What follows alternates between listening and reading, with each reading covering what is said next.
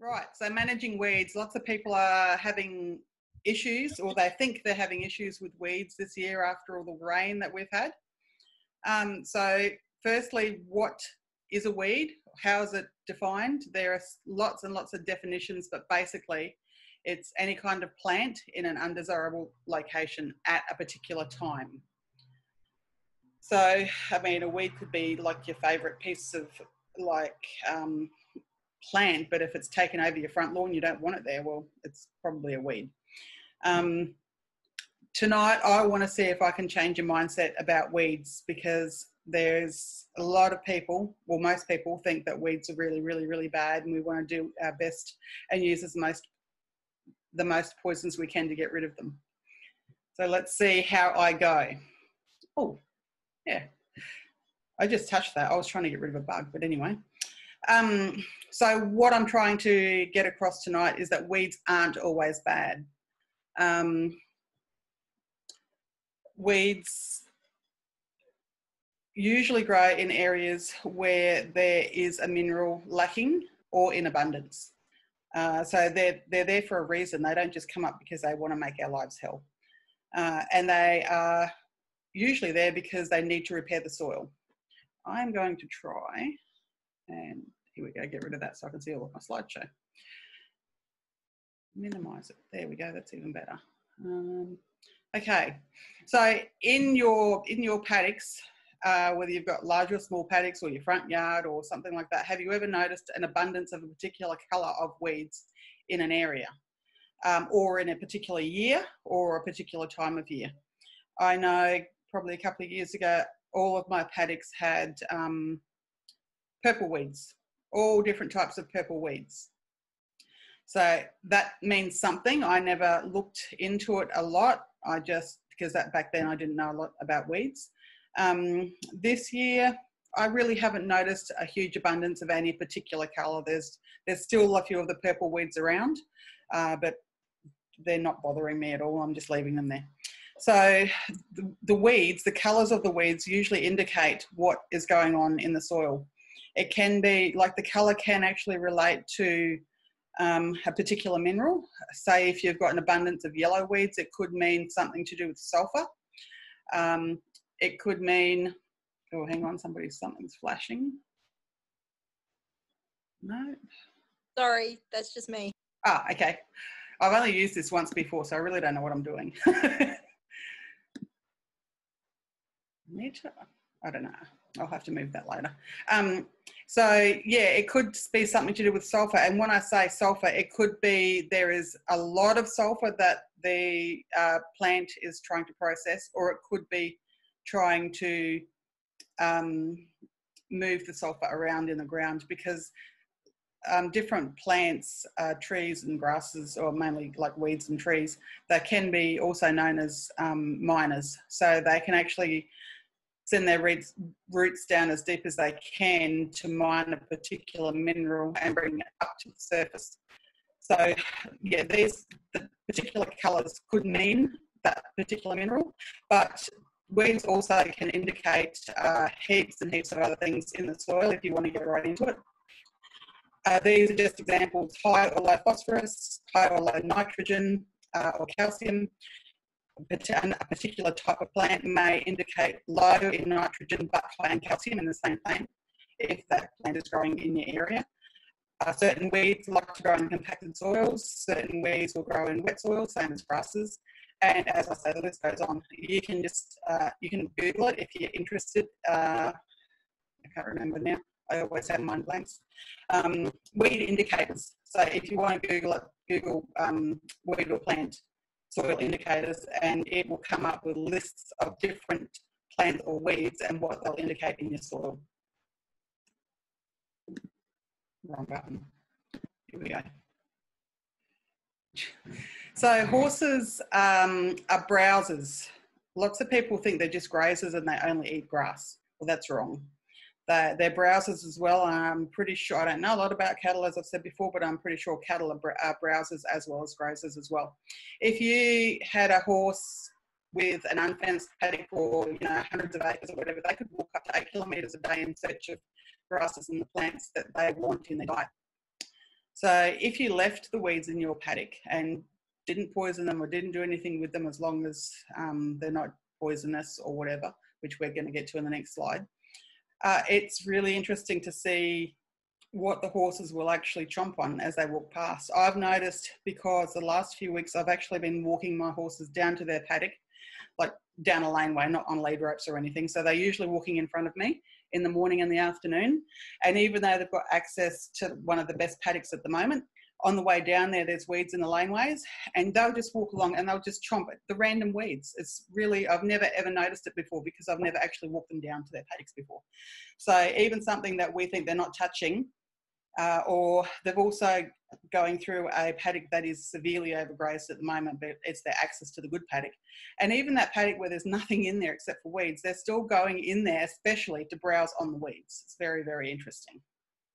So by allowing them to choose what they want to eat and not just letting them have access to grass only, they're going to go and look for what they feel they need. Just like if you put out a lick, a salt lick, a mineral lick, I don't know, I haven't done a lot of licks, but you know, you can put out 4 different types of licks and not mix them, and you'll see which ones the horses will go for. Well, it's the same as the weeds. They know what weeds are going to give them certain vitamins and minerals, and they'll actually go for them.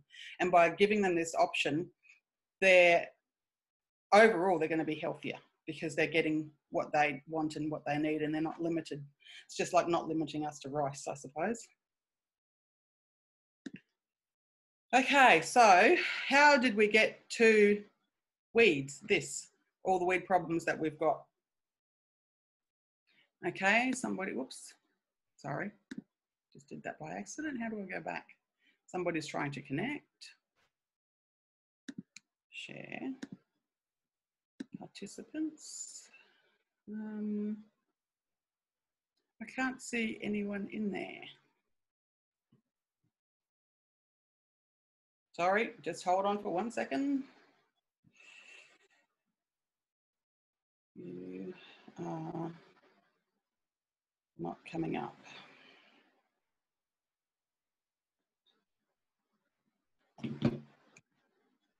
How else did you click on the link?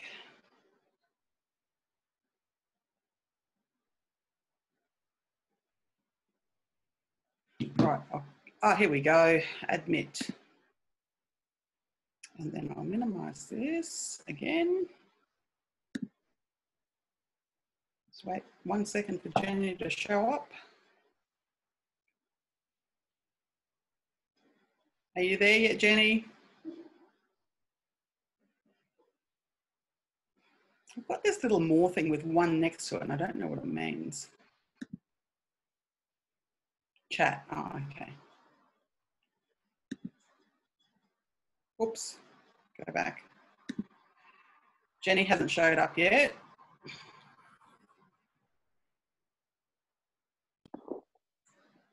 I can see her on the... Oh, you can see her? I can't see her. She hasn't showed up on my list. It says I've got 5 participants, but anyway, we'll assume Jenny's there. Okay, we'll keep going. So like I said, how did we get to this? Because if I don't keep going, we'll run out of time. Well, a lot of this happened, I'm not going to start at the top of the list, a lot of this happened this year because of the drought, and we were all forced to overgraze. Oh, hello, you got video on. So when we overgraze, we take out all the good grasses and give the weeds the best opportunity to come in. Compacted soils is another one. It actually limits the types of grasses and the good stuff that can grow. So only the really, really strong plants or weeds are the ones that will come through. I don't know why my phone won't go off. Because the soils are compacted, it's much harder for the roots to get down and for the plants to take hold. Continuous grazing leading to depleted nutrients. That's probably nearly hand in hand with overgrazing, but you can still do it in a green paddock. Like when you get, if you're getting lots of rain and you're just continuously grazing that paddock, never ever giving it a rest and never adding any kind of inputs to it. You can get weeds coming in with feed, which I think happened a lot with people this year, bringing in round bales and whether they're bringing in seeds, that kind of stuff to feed their cattle and their horses. I found a huge patch of starburr in one patch where I had a round bale this year, and there was nothing of starburr in that paddock previous. And then also disturbing the soil. So if you're going to plough or rip or dig something up for any reason, you'll notice the first things that usually come back are weeds. And I think, I mean, I don't know all the answers, but it just seems that it gives them the best opportunity to take hold faster, because like weeds are so resilient, and they just like to come in first and be the most dominant kind of plant. So, I mean, they've spent generations or thousands of years doing that. And even where which we'll get to in another slide, where I've ripped, not knowing about any of this previously, because ploughing is also quite bad for the soil, because when you're actually ploughing, you're turning the soil over upside down and exposing the fungi and all the microbiology to the sun and the elements, and you're killing it all off. So you're not leaving all the good stuff in the soil for your plants and your grasses to thrive. So we'll go to the next one. I hope you can see that, because I can't see the heading. How do I hide that? Oh, maybe, no. Oh, back. Anyway, I'm hoping you can see the top sentence of that, because I can't. So, yeah, when do we need to take care of weeds? We need to take care of poisonous weeds and prickle weeds. They're the most important ones to get rid of. But I've got my own little thing that I came up with, and I call it my 3P weeds. This probably won't be relevant to everyone here, because not everyone has Parthenium. Hopefully you're lucky enough not to have it, but I do. So I call them the 3P weeds, which are prickles, poisonous, and Parthenium. So if they're the types of weeds that you should do as much as you possibly can to try and control. So there's also the 3P grasses, which I'm not going to go into, but I've made this up all on my own little thing, my 3P prickles. So it's got nothing to do with the 3P grasses, which are productive, perennial and palatable grasses, which if you want to do more into your grasses and your pastures, you can look that up. So if you don't have Parthenium in your area, or even if you have a tiny little amount, or you're on a creek and it's upstream, if you find it, just try and pull it out, or if you have to, poison it before it can seed, because once it takes over, it can take over acres and acres in one season, as we've discovered down the road. Now, I've just got a couple of photos here of some prickles I actually pulled out last night. I found another patch, as I do when I go on my paddock walks most days. Like this is just a couple that just happened to be there. So I'm just going to show you, and you probably know most of these. This is Bathurst burr. Usually comes up in my creeks because it must come from upstream. And you'll also notice earlier in the season, your prickle plants or your grasses or whatever will do a lot of growing before they seed.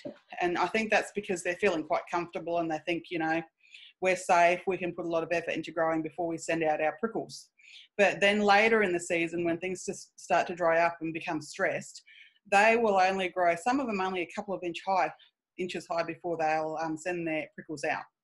So like I've just been a couple of days walking around, and I found the same starburrs that were getting up to 1/2 metre tall, and now they're literally 1 to 2 inches tall with starburrs on them. So they're, well, they can be easier to find, but they can be harder to find. This one, I hate this one, and I only I've found 2 patches in the last week. It's Mossman River burr. Quite often you get it on the coast. It's the one where if you pull off those seed heads and chuck it onto your friend or your enemy, they'll stick to your clothes really, really well. Bloody awful stuff, because it catches on the horses, on their rugs, and spreads everywhere, and you'll end up having a whole paddock full of this stuff if you don't try and control it too.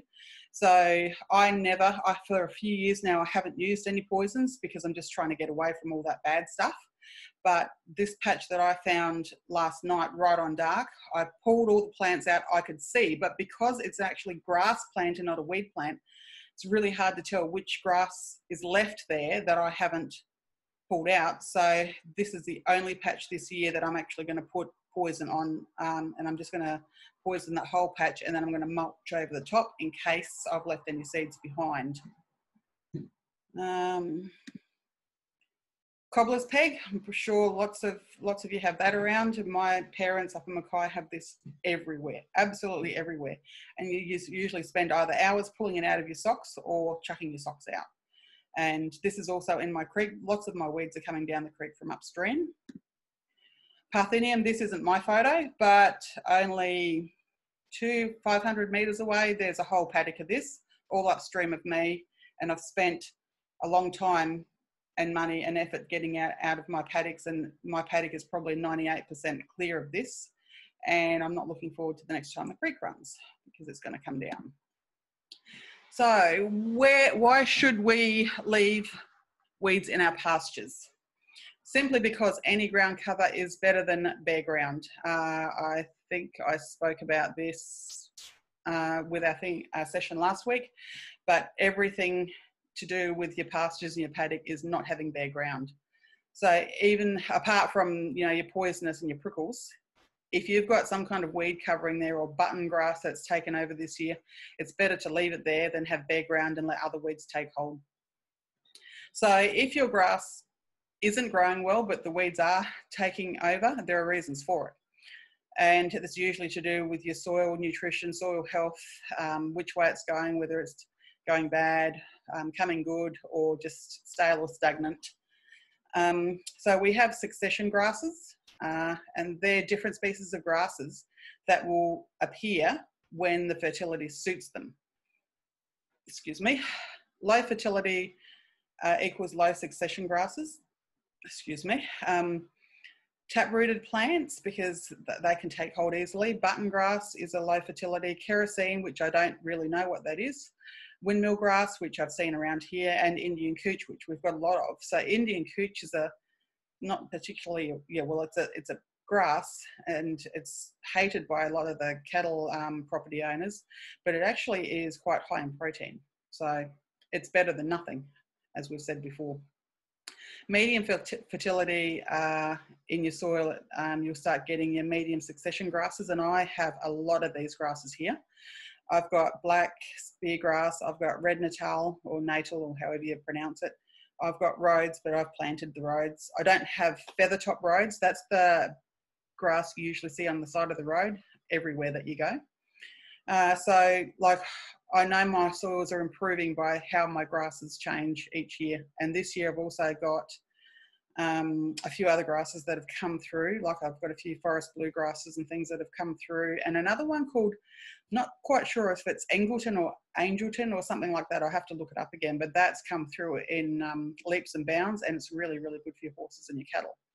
So your second year grasses, like when your things start to pick up, kangaroo grass, which is native to Australia, buffel, more suited to cattle than horses because it'll give them big head, panic Rhodes, and Soteria. So that's when your soil starts to improve a fair bit.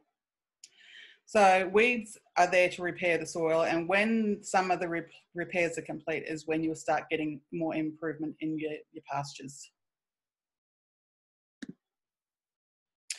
So the weeds that we want to get rid of, there are 3 methods of getting rid of weeds. I hope you're all there because you're all so quiet. And we're at 24 minutes, so we've got 15 minutes left. Manual, which is what I do, 99% kill rate because you're usually pulling out the roots as well. So it's pulling by hand, implement or machine. I've been to heaps of workshops and where they've used a bobcat and they've just simply pushed the lantana off you know, taken, the lantana roots are really, really, really shallow rooted and they come out really easily. And where a lantana bush has been is usually a really high fertility soil. So once the lantana's gone, the grass should come through really well. So yeah, it's 99% kill rate. Like I said before, become familiar with your poisonous or prickle weeds and also the declared weeds in your area, because you're actually obliged to do something about declared weeds. And that's kind of what the problem is with the block up around the corner. Nothing's been done about it yet. So I've been on to the council about them. Slash or remove them before they seed if you possibly can. And that's simply going out there maybe 2 to 3 weeks after rain and see what comes, and then just keep doing your regular weed walks. Biological, that's the use of pathogens or insects that affect the health of the weed. There's not a lot of choice out there, and if you want one of these, you'd probably go and see the DPI or someone like that, or if you know of a property that has this particular pathogen or insect, go and see if you can grab some of theirs. So an example is Parthenium rust or prickly pear beetle, and I suppose it's also with the cane toad for something to do with the cane. That didn't work very well, they did it. And this doesn't usually get like 100%. I don't know what the kill rate is, but it usually slows it down probably good enough for you to be able to control it. And finally, chemical, which this has come up very blurry. I could not find my document to copy and paste this, so I've taken a photo of it. So of course, when you're using your chemicals, make sure you use all of your safety gear, please. I never used to, but the more I've learned about all this stuff, the more dangerous it really is and how it can affect you a lot later in life without you realising it. So make sure you wear all your gear. Also remember, you know, if you've got horses or cattle in there, whether it's going to be safe or not for them. And one method I used to do was I would, if I was poisoning in any of the paddocks, this is years ago, I wouldn't put the horses back in there at least until it had a rain to kind of rinse it off and get rid of it a little bit. And yeah, like some poisons have been known to cause abortions in pregnant mares. My local vet told me a few stories about some things that were happening a few years ago, and she had a lot to do with it because she was the breeding vet. Different types of weeds. The most common is glyphosate. What's the other word? See, another mind blank, but you know what I'm talking about. The one all over the world, but anyway, it's actually been banned in like heaps and heaps of countries, not Australia yet. It's actually been banned in quite a few states, I think in the US as well. Roundup, that's it, that's what I'm talking about. That kills everything. So whatever you put it on, it's going to kill it. But it doesn't all just kill what you put it on. It kills all of your bacteria and your microbiology and your fungi, everything that you've spent how long improving your soil underneath, it's going to kill that and make your soil sterile. And that's why when you kill your weeds and your grasses with that stuff, you'll get a bare patch there for quite a long time. It's because it kills everything else in the process. Amicide used to be Amicide 625. They've just changed the dosage of it, so it's Amicide 700. I haven't heard that this is as dangerous as glyphosate, but it's a poison. So, but that's probably the one I used, you know, the most recently, as in probably 3 years ago, and it's what they call a broadleaf killer. So it won't kill your normal grasses. I think it will kill your buffalo grass because it's a broadleaf grass, but it will kill most of your woody weeds and any broadleaf weeds, which are lots of them, a fair few of them. So you can literally blanket spray your whole pastures and it will only kill the weeds. But like I said, are we really wanting to do that? So yeah, well there, if I had kept reading down, I would have seen Roundup. I think I've covered everything in there now. Yeah, if you are using wetters, help the poison to absorb. I think they say a minimum of 4 hours before dark or rain to let the poison get into the plant. You can use dyes to keep track of where you've been. And when I say wetters, you can even use like your dish soap and just put a couple of squirts of that in. It'll help it soak in. And there's also a metsulfuron, which is a little tiny pellet. And you only need a tiny amount. I think it's 5 grams per 100 litres. And if you add that, it will also help to kill any, like the fertility of the seeds for about 3 months, I've heard. So I think when that Parthenium comes down the creek, I might have to go back to that, not that I want to. Okay, other methods, and this is more or less what I do. I slash my pastures when the time is right, and that can be a different time each year, depending on what's happening. It doesn't necessarily kill the weeds. It can kill some that aren't real tough, but it gives the grass a bit of a chance to try and come through the weeds if they're thick. And you're also leaving the weeds there so that they can actually do their work on the soil. We've discussed the herbicides that I don't use now. And yeah, with the slashing, and it's the same as grazing your paddock like we spoke about last week. If you let your cattle or your horses graze it down to 2 inches or 4 inches on the top, it's going to have the same amount of root matter under the ground. So if that plant was like half a metre tall and you grazed it down to 4 centimetres tall, that however many, you could do the sum, but you know what I mean, that however many centimetres below the ground in root matter will die off, because you have the same amount of root matter below as you've got leaf above. So that's a good thing with your weeds, especially if you've got large taprooted weeds, because it will leave space where the root was. So that's good space for the soil, the air and the water to absorb, and, you know, space for it to go into. And also the root matter will actually compost down and start adding carbon and compost to your soil. So it's a good way of doing it. We've got only about 7 minutes left. So how to manage your weed outbreak, I think that says. One of the best ways to do it is to manage your livestock in the paddocks, as we spoke about last week, rotational grazing, and try your best just not to overgraze a paddock. Always leave a layer, you know, a minimum of 4 centimetres of grass height if you can. If you're bringing in feed, either feed it all in the one area, the one paddock, your sacrifice paddock if you've got a sacrifice paddock, but don't just feed it in a different paddock every week, because you're just going to make yourself a bigger problem.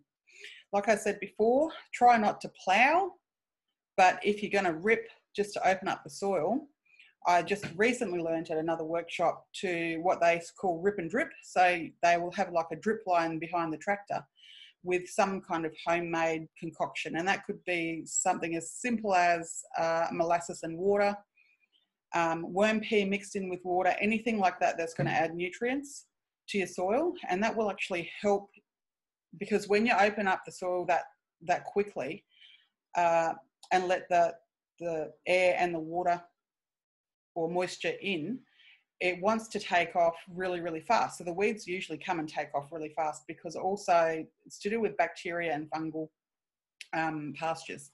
But by adding the drip, you're actually going to promote more of the good bacteria rather than the bad bacteria. So you should have less weeds come up. If you're really keen, you can go out there and plant large taprooted plants to help decompact, because it's going to leave a huge space. There's like a turnip type thing that's, I don't know if you can see me, like it's about that long. I think they can get to like half a metre, and I see some farmers are actually doing that to rejuvenate their paddocks. This was taken at my place. The left-hand side isn't my place, and I'm not having a go at the owner of that because I know the situation they're in, but that paddock was overgrazed. It's only a very small paddock with, I think, 3 horses, because they only own a small bit of land. Totally grazed down to dirt, or grazed down, heavily compacted. When the rains come, it is just 100% solid weed. There is no grass in there whatsoever. My side, that was rotationally grazed, and it didn't have horses in there probably for most of the year. The grass in there is, most of it's up around my head height. And And the only place where I've got weeds in that paddock is actually along that fence line where I've had to go and pull them all out, or actually paid someone to pull them out because they got beyond me. So it really makes a difference if you can look after your pastures and not overgraze. I'm rushing now because I want to get to the end. So you can feed your soils. Like I said, the spray, you can make your own concoction, like your worm pea mixed with some molasses, mixed with some fish emulsion. And there was one other thing, but I can't remember what it was. I'll have it in my notes somewhere. But you can mix it all up until you can either make it a thicker slurry if you want, or you can actually strain it and just make it into a spray. So it'll come out of a normal sprayer and spray it all over your pastures. And it will give them an immediate, like within 40 minutes boost to the quality of the pasture, which will eventually feed down into the root system. Don't sell your horse poo or your cow manure for $5 a bag. Keep it on your own land. So you got to think, if you're doing that, you're constantly taking off your land. You need to put back on your own land. So you can either compost it, hot composting, cold composting, whatever, or just, my horses have it all mulched up because they're in the yard every night. So I just scrape it all up and I just spread it onto any of my bare patches. Slash your pasture and leave the cuttings to decompose. The foliar sprays is what I just spoke about, and avoid bare ground. Oh, we're at the end and I didn't run out of time. We've got like 3 minutes left. So if you're interested in having me come out, I've got 40% off of my prices until the end of April if you book before then.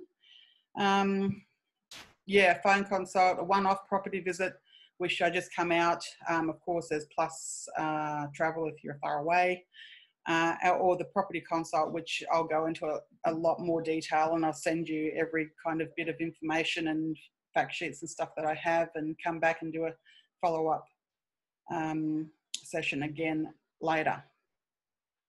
And finally, I didn't do this last week, but we've got literally like 3 minutes. Anyone got any questions? And if we run out of time, you're welcome to send me questions on Facebook. Or, yeah, Messenger or something like that. Did I put Jane, you... Thanks, Jane. That was good. What did you say the purple weeds were an indicator of? I've been told possibly it could be copper. But when I was looking it up this afternoon, it did say particular plants can be like high nitrate soils or, you know, other things. So it's, if you just Google that soil indicator, there was one really good page that came up and it had a list of all these weeds and what they indicated. When I was talking to Shane Craft, he believes the colour is related to the mineral. So sulphur for yellow, I think he said copper for blue, blue or purple. I think copper is more related to blue, but yeah, I do know that's the one I've had the most of. So I'm actually getting a pH soil kit as well. I'm going to start doing all that around my place to see what's going on.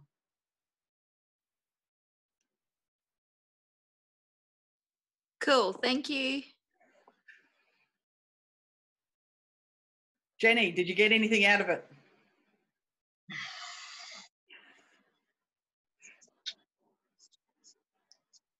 Sorry, did I help? Yeah, I'm still. I've been watching. I don't know what happened to Fiona. The colour thing actually really interests me. At Miriamvale, we've got, because we had the adjustment people there, you know, they just completely flogged out a few of the paddocks, and we've just had nothing but those little purple flower weeds come up. Yeah, yeah. It's worth looking into. And it can also it's worth looking into, like the colours and stuff, and it can also be to do with your pH. Yeah, no, we will. Yeah, we'll definitely. I'll pass information on to my son because he's kind of managing that side of that. I mean, he's you know done, you know, what you wouldn't do. He's got out and bought a boom sprayer and he's poisoning everything up. I wanted that, but mine's going to be a lot smaller. Yeah, he's got it hooked on the back of the gator, and he just drags it around, and then he leaves it, and then he slashes it. So he's leaving it there as ground matter anyway. Yep.